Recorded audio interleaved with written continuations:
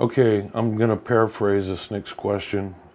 It's from Arjun. Sorry. Game stops responding. When he starts a game, it opens correctly, but then after some time, it automatically closes, and this program has stopped responding message occurs. What can I do to solve it? I'm sure everybody's seen that message where you're running certain programs and then it says it stopped responding, and it basically there's a close X and that's it. That's all you can do. And this is real common with games because games take up a lot of processing like you're doing.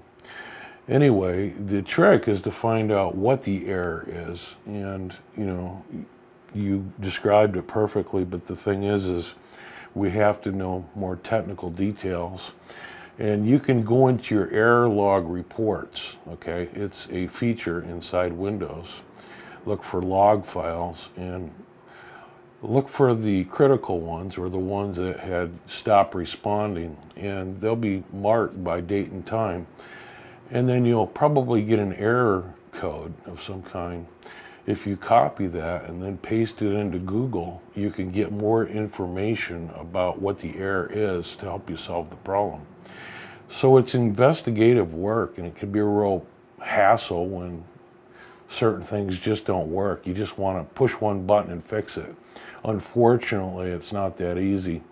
You probably have some kind of incompatible hardware, or it's just not jiving perfectly with your processor. And this is common for games. Again, if you really want to know what the problem is, you're going to have to go into your log files, get the error code, Google the error code, and then take it from there. It might be your video card, might be your memory, might be some weird thing with the processor.